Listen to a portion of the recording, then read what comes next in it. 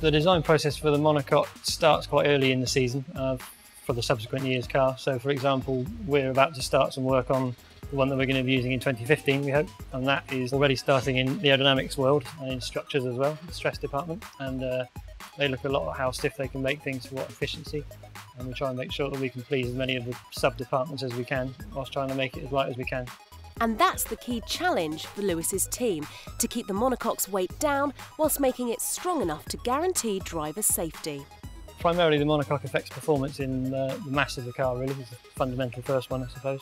It does mean that you need to try and make sure that every other aspect of the design is fulfilled, which is the difficult part, I suppose, to make sure that you can make it light and do all the other things it has to do. That's why we have good materials development every year, to try and make sure we're using the best we can from our suppliers and making sure that we do R&D wherever we can during the season as well.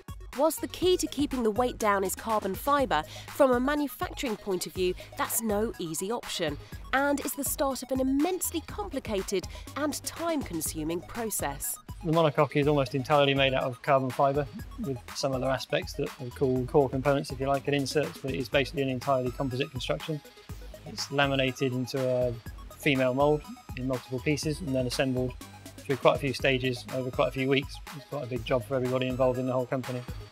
The manufacturing process is a number of stages, at least 3, depending on how you make it and in which team you're at, but there's at least 3 or 4 major cure stages in the Monocoque construction, some of which take some weeks each, so it's a very labour intensive process to actually make them, and because of that we can't afford to have any scrap, for example, so we need to make sure that the design aspects are as good as they can be before we start.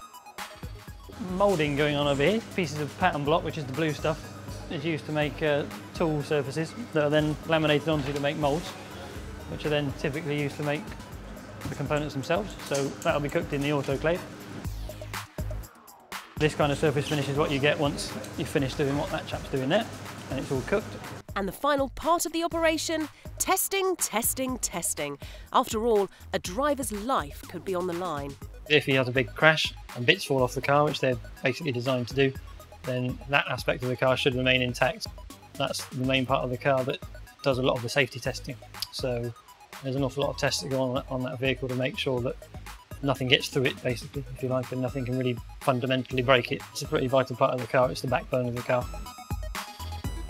In terms of surprises we wouldn't expect, we obviously don't like those, because they can either be expensive or dangerous or both, so we try and avoid them wherever we can. I don't think we've had any particularly bad ones the last couple of years, so I think again as the procedures become more and more robust, they'll become less and less.